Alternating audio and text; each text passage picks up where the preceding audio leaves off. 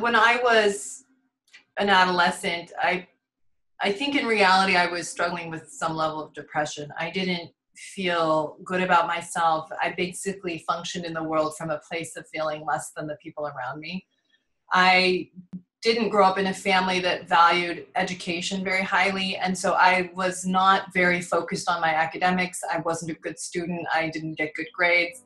I didn't feel very capable at anything, to be completely honest, and I mostly led my life around the idea of waiting for someone to choose me and give me a sense of mattering. And very fortunately, that didn't happen. Because what it pressured me to do is in my sort of mid to late adolescence, really started to focus on how can I feel good about who I am and how can I develop into a person that I respect. And I did a couple of things that I think were very important to forging a strong sense of self. One is that I really believed I had faith in the idea that God loved me, even though I couldn't fully feel it. I knew it more logically than I felt it internally, but I believed it was true. And so during that period, I really was in pursuit in my relationship with God with a sense of mattering and a sense of potential or permission.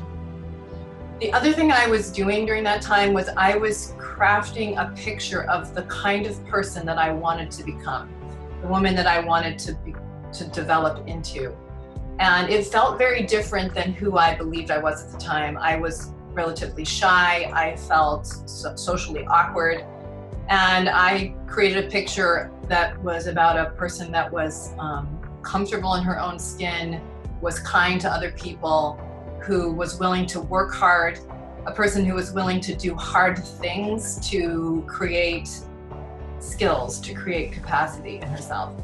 And so I really drew up this picture, and I would really pray, asking God, like, do you believe in me, in a sense? Can I do this? Can I create this in my life? And sometimes those feelings would come, often they wouldn't, the feelings of reassurance or the sense that God loved me.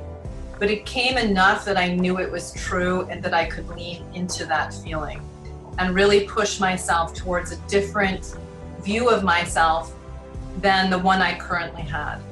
And I'm very grateful to my younger self for the courage and the hard work that took. It meant that I did things that were far outside of my comfort zone often and tolerated the discomfort, sometimes the feelings of humiliation that would come with doing things that were outside of what I could really do.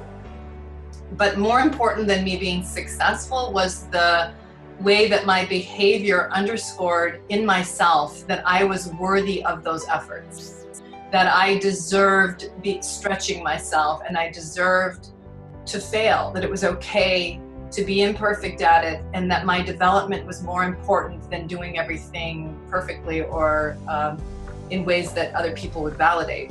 And so I'm grateful to that because, I persisted in it. It wasn't just something I focused on for a couple of months. I focused on it over years of time. And it pushed me to start really becoming a good student, to start pursuing and developing gifts that I started to discover were in me, and to create them into real capacities, and to really fulfill the measure of my creation, in a sense, through that creative pursuit of my own development as a person. And that allows you not only to be a force for good in the world because you've developed those gifts, but it also allows you to just be at peace with yourself, not because you're perfect or better than, just because you haven't lived your life in fear and you've developed real abilities that you can use in the world to live a good life and to bless the lives of others.